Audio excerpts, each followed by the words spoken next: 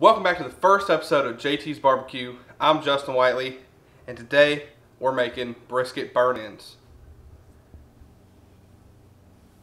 Alright guys, so today we've got this beautiful point of a brisket. As you can see, it almost has the marbling of like a prime.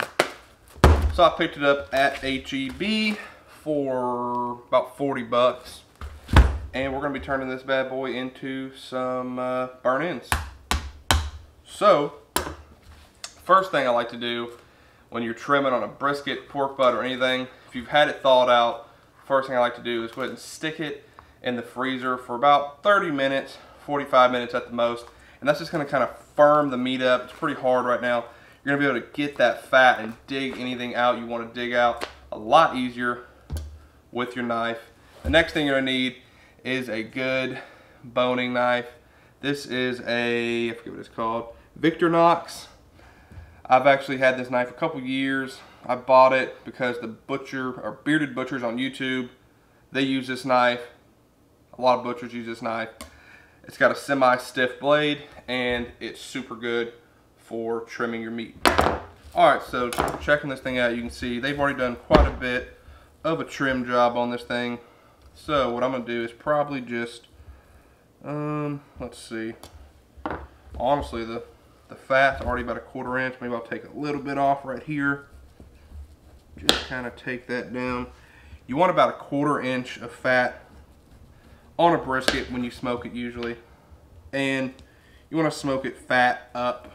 That's how we do it in Texas. But feel free to do it fat side down. Fat side down. Fat cap down. Whatever you call it.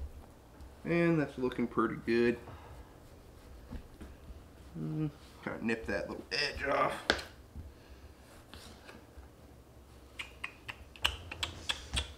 And there's kind of a lot right here.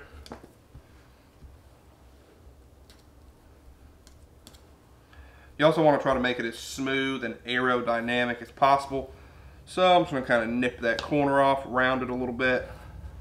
Like that. Just keep working it until I've got a nice round corner. I probably should have a cutting board underneath this, huh?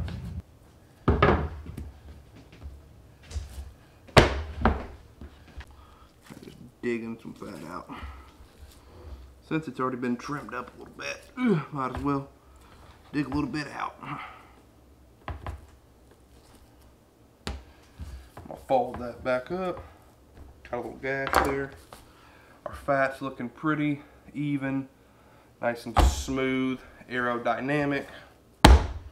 Now for the meat side, this thing's almost like coming off, but I guess we're gonna cook it together. I don't really see anything that needs to be trimmed here. Everything looks nice and round, nice and aerodynamic, besides all this weird stuff right here, but that's gonna be all right. All right guys, so I'm actually gonna transfer this over to an aluminum pan just so I make less of a mess. And today I'm going with something a little different. Going with some Frank's Red Hot sauce as a binder. Usually I use something like olive oil or something, but you know, I'm feeling kind of frisky. So I'm gonna go with the meat side up first, because that's my side I'm gonna put down. And I'm gonna rub it around really good.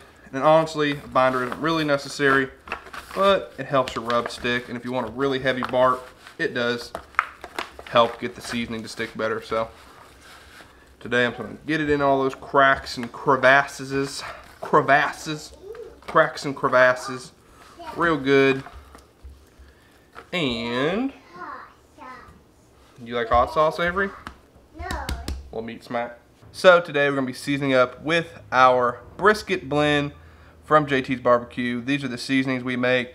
I'll leave a link in the description for these, but it's really pepper heavy, not a lot of sugar or anything like that. It's gonna give you that really good Texas style bark. You'll see at the end of this. Hopefully we can pull it off, and I'm just gonna get in everywhere too. I'm gonna get in the insides. I'm gonna get all up in there, boy. You better believe it.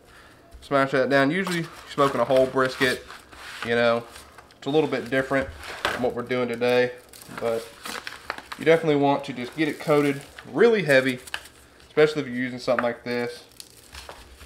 I tend to not use something with a lot of sugar when I'm working with beef, just because you got to smoke it a long time and I don't want it to burn. So I use something that doesn't have barely any sugar, the least amount of sugar as possible. And like I said, our rub is mostly salt and pepper, so you're not going to get...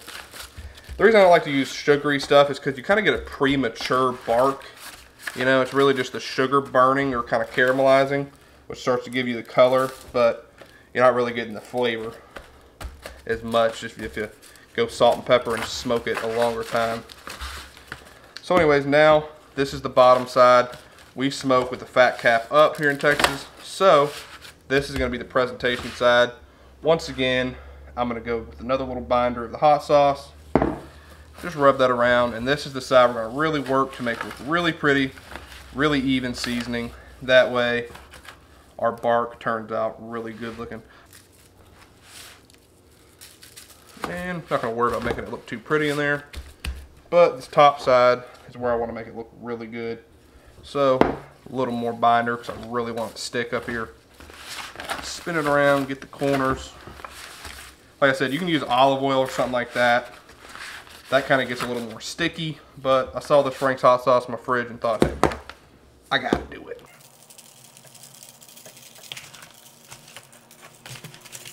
And don't be scared to go heavy. You want to be a nice, heavy bark. Never rub in a circular motion, just pat. Pat your seasoning in. If you rub, it's gonna mess up the presentation of it. And if you don't care about that, I guess you can rub away, but I like to sprinkle on and then pat. Kind of press it into the meat really good. And like I said, I'm going really heavy with this because I want that bark to be the black magic goodness that we all know and love. And that should be good. Alright guys, so now we're going to just stick that into the smoker. We're running on some oak wood at 275, and we're going to make sure to point the point towards the fire just to protect it a little bit and keep it from burning.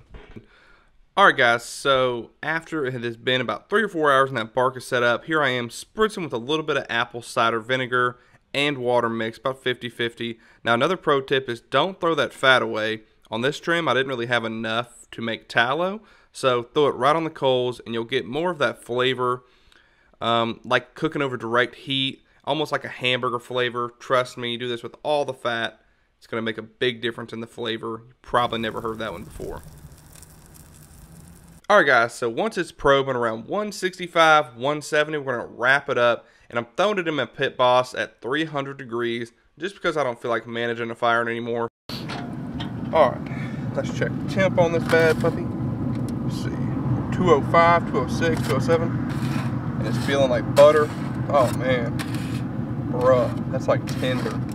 Alright, we're going to pull that. Let's get a little look-see, boys. Ooh, daddy. That's looking good right there. Like a rock, isn't it? Mm-hmm. A meteorite. Alright, one thing I want you to look for when you're cooking your brisket is for the fat to just turn to butter. Do you see how it's just, my fingers just absolutely, it's like jello, gelatin. It's no longer springy. It's just completely rendered. That's how you know it's done. No. Alright guys, so I got some cotton glove liners with some nitrile gloves so I can grab this hot meat, and I'm just going to take it, set it on this crawfish tray. That's all I got right now. And I'm going to try to find where these muscles kind of separate. And I'm going to bust them apart. Wasn't much holding them together there. I'm just going to kind of trim a little bit of this fat. Get that off there. Just start chunking them up. Going to take these, make them into some nice little chunks. Pretty big. And what's a barky piece right there? It's a barky boy. Alright, I've got to get a little taste of this. Let's try this out. Oh, shit, yeah.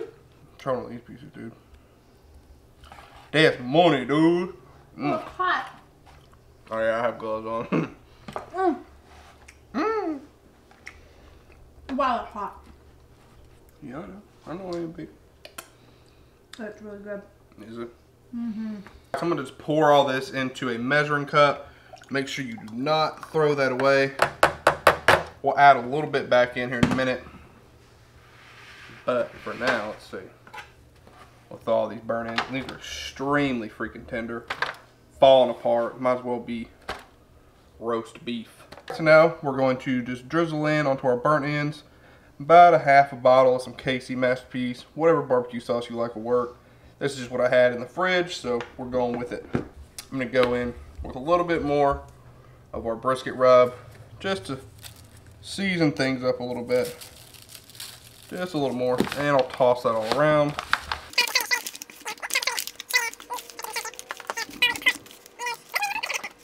I like it just like that. Lightly sauced. When you're making burnt ends, you don't want it like drowning in sauce. You just want enough sauce to coat them up so they'll get tacky. All right, now we're gonna stick these in the pit boss at 300 for about 20 minutes till they tack up. Let's go. All right, guys, so we've got to try this. Oh man, look at that barkiness. All right, let's go. Oh my God, dude.